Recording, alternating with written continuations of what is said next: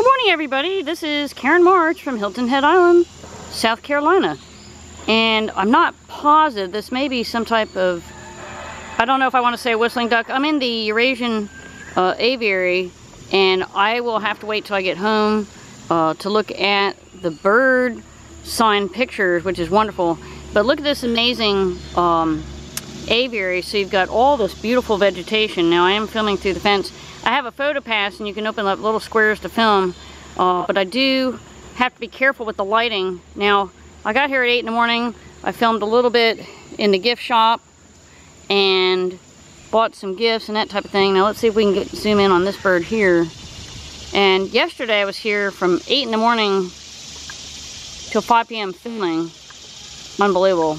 And I only filmed half the park, but that's because I spent way too much time at the landing zone where you could be in an area where all these little budgies would land on you. But this is very peaceful right here. So this is almost like set up like a wetland area. If you take a look, now on Hilton Head Island where I live, you know, we've got the cattails, and this is very similar.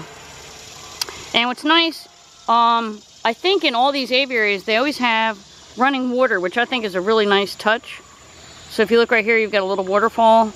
But look at the rocks, the vegetation. It gives the birds a natural feel. Oh, now look right here in the background. We've got, now of course we're filming right into the sun.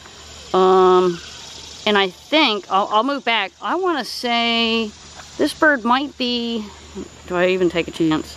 Let me look real quick. Oh, he's coming out. No, he's running away.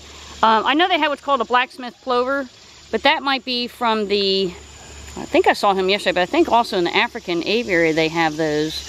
And I remember that from 2 years ago.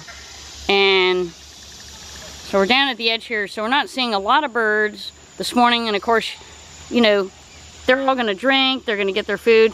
And they do have pans of food. And many of the species that are at Sylvan Heights Bird Park are very rare. Look at this. This is a spectacular bird. Wow. The colors, the feathers, unbelievable. And then we got one more bird in the background. All right, guys, we're going to sign off live from Sylvan Heights Bird Park. It's Karen March. Have a great day.